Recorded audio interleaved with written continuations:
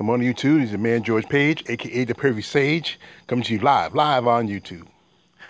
All right. Last night was UFC 155 fight night in Nashville, and on the card there was three ladies fights. The first was was on the UFC Pass. It was a strawweight fight. Brianna Van Buren and another fight I forgot the name I forgot. But the two fights I'm going to talk about is in the waning and struggling bantamweight division, as you know, 135. Back in the day, 135 was the jewel in the UFC's crown, especially for the women. Ronda Rousey, Miesha Tate, Holly Holm. Those early years where it was only at one point there was only one division that was just bantam, and then they brought in straw. And straw now is the shining crown and the jewel in the crown of the UFC now. So last night it was return of two fighters. As you know, Julianna Pena was out for almost at least for 2 years. She was pregnant. She had a child, and she spent most of last year just training, getting ready, and being a mother. And the other lady on here, Nicco Montano, as you know, won the flyweight championship a couple years back, and she was supposed to fight one Valentina the Bullet Shevchenko, but Nicco decided to get a case of lemon tail and not to fight Valentina. And then that year, last year, she was popped for using performance enhancers. So she was suspended for at least about 5 to 6 months, and she just returned, was able to come back and fight. Well, this was the return fight for both these ladies.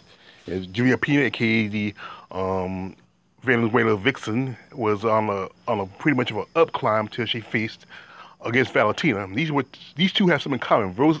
Both in a way, were opponents of Valentina. Julianna, when Valentina was in 135, and Nicco when Valentina was going to face her for the 125 belt. Well, and and if you ever recall, Julianna lost to Valentina, which stopped her momentum, and then she became a mother. And Nicco, well, let's see, I think she was just not really ready to take a bullet. Anyways, this lady had went 3 rounds, and it was from what I hear, it was a pretty good fight. From what I hear, from what I've seen, and Julianna came on top as being the undisputed winner, and Nicco, who went up to 135, had a good showing, but she still has a long way to go. So right now, Nicco is 1-1, counting her defeat of Roxanne Modafferi back at a couple of years back, and this who lost to Julianna Pena. Well. I'm saying some more wells. Last night at 155, the main event was, Aspen versus Germaine DeRaDaime, aka, GDR, aka, Go Duck and Run, aka Germaine DeRaDaime. And she was facing off for opportunity, my guess, as a contender against Aspen Ladd for a title shot at Amanda Nunes. Well, what I was seeing from what I heard about Aspen Ladd, she nearly killed herself trying to make 135. When she was getting weighed in, the girl looked like she could fall and fail. You could just blow on her, and she probably fell over. I mean, the girl, she barely could pick her arms up. And, they had to, sometimes, when they do weigh-ins, like the official weigh-in, you in the back room, you get on a measured weight scale, and then you just pose after it's done. Well, she get as far as, like, sometimes some fighters do it so they feel like they might knock off a few extra pounds by going butt naked, and, taking off their, everything from their bra and panties, and stand behind a little curtain and see if they can make weight. It wouldn't make much difference. I don't know why some fighters do it, but they assume clothes, unless you're wearing chainmail, clothes don't weigh that much. Maybe a a little bit, but not that much to make a difference between weight. Anyway, Ladd and DeRaDaime fought for, at least supposed to be 5 rounds. And this is what happened to poor Aspen Ladd. She got knocked out barely 20 seconds in the first round. I've seen how she got hit, and she just fell and rolled over. And Herb Dean, he's in the background. He's refereeing that night. He saved her life. Herb Dean have saved pretty much. I think he saved Ronda in her fight with Amanda Nunes. He saved a couple of other fights in the past. I mean, Herb Dean is like the anti Mario Yamasaki, like let fighters beat one to death. Mario Yamasaki. He was the referee at Valentina fight with Priscilla Cachoeira. Mario, aka if she dies, Yamasaki. Well, Ladd was being pushed as being a possible title contender. She fought a few months back. She fought Sarge Eubanks, and then before then she fought Tanya Evinger. She supposed to have fought Holly Holmes earlier this year, but Holly had some injuries, so they had to cancel that fight. Well, I feel like Aspen Ladd is a pretty young fighter, and she was going to get the push because she's going to be the next great white hype for the UFC.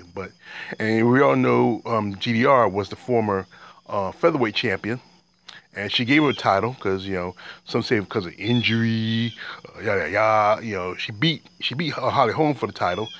But the fact was that I think she was scared to face Cyborg. Now, there's plenty of fighters who have injuries, and if the injury's not severe, they keep on going, they keep fighting. Like my man coach says, you're never 100%. There's always something wrong with you. If nothing big or something small, whatever. But she just decided she didn't want to fight Cyborg. And the thing about Germaine DeRaDaime, she's a police officer in the Netherlands. So someone says she was probably studying for her for the police exam, because in the Netherlands, when you go to the police academy there, unlike America where you take 6 months, it's almost a year or two, because they give you, they're not train you just to shoot into the fight. They train you with more, psychology and other things such as bomb diffusion and de-escalation and all that stuff. They really thoroughly teach you how to handle situations. Unless the police in America, 6 months and you're out. I mean, I was studying massage therapy. It takes almost 2 years to be a massage therapist and get certified. But they slap you with a gun and send you out and into the real world. But anyway, now that GDR put Aspen out, and it looks like that there's a good shot that she might have a chance at Amanda Nunes. As you know, Amanda and Germaine fought years ago, and Germaine was beaten by Amanda. But there was a different fight at the time. Like I said, coach said you can't always use MMA math. Maybe you fought a fight this time and you beat him, but sometimes even though you might beat that fighter that time, things might change on that fighter.